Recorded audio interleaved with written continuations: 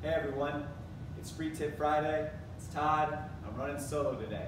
And what we're going to talk about is how far you actually hit the ball. Inevitably, when people come in and they hit with TrackMan for the first time, they're usually somewhat shocked. They think they hit the ball a little bit farther than what they do.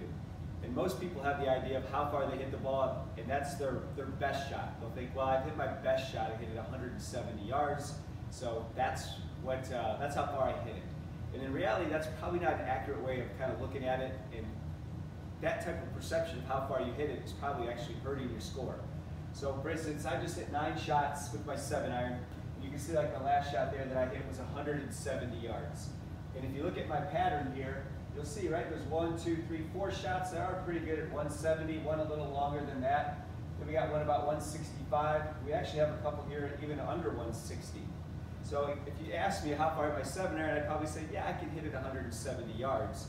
But if I'm playing golf and I'm going in with that mindset, well, depending on where the pin is, that can create a lot of problems. For instance, let's say this circle that's showing my distribution pattern, let's say that's the green. And let's say where this ball here is actually the flag stick, and I'm 170 yards away.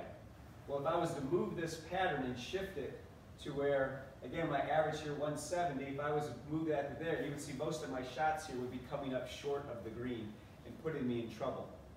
And so that type of mentality is really going to probably end up costing you strokes if you're always just kind of planning for your best shot.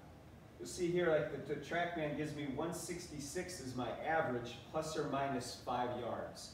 And so in reality, I should be kind of thinking more of, I hit a 7-iron 165 plus or minus 5 yards, so that when I come to a pin like this that's 170 away, instead of pulling my 7-iron and bringing in all this trouble, maybe I hit 6 and hit it more towards the middle of the green. The more greens that you hit, you should be able to shoot lower scores. And so having a realistic expectation of how far you hit the ball goes to that first kind of principle of, again, hitting as many greens as possible. So how do you figure out how far you hit the ball? Well, you can schedule a TrackMan session with me. We can go through all your clubs and kind of see how far you hit each one and come up with a good gapping. Or you can simply go out onto the golf course or onto the range and hit 5 shots, and then kind of take the measurement of maybe the third one back to like towards where from you were hitting.